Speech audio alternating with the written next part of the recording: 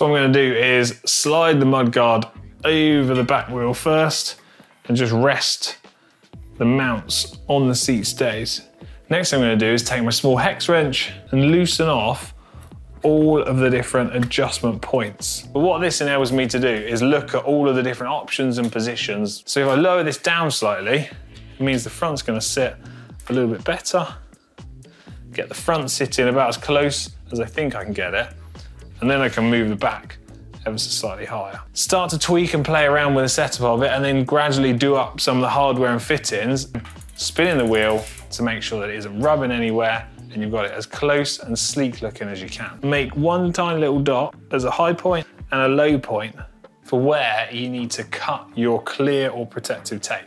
Right, rear mudguard on, back in position. Honestly, take my word for it, a set of mudguards without tape protecting it is going to rip through the paint.